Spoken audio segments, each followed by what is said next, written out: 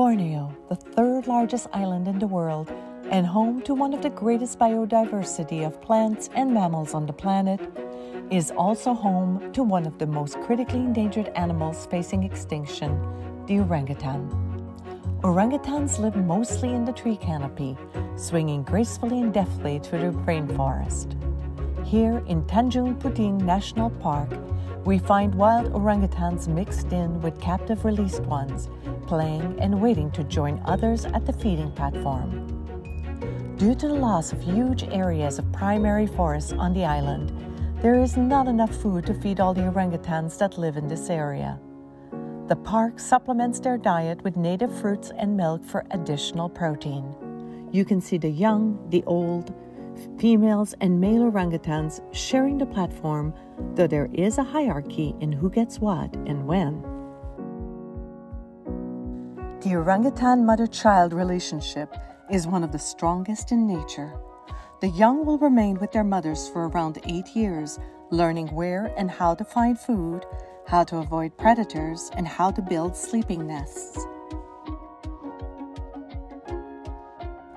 Their name means person of the forest in Malay, and they play a vital role in maintaining the health and the rainforest ecosystem they live in.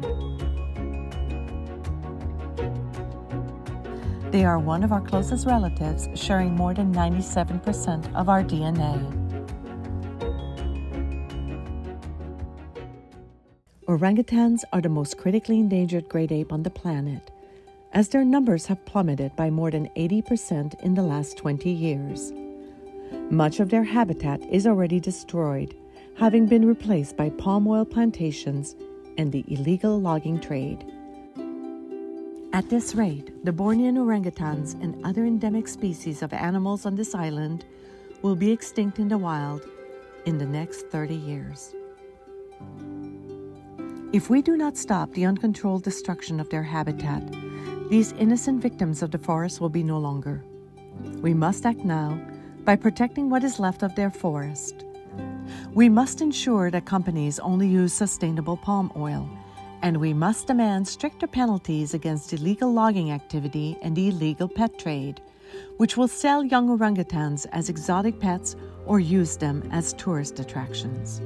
This cruel activity should be banned in all countries around the world. You can help save orangutans and the forest. Do not buy products with palm oil or its derivatives. Write to companies like Nestle or Nutella and tell them to use alternatives to palm oil in their products.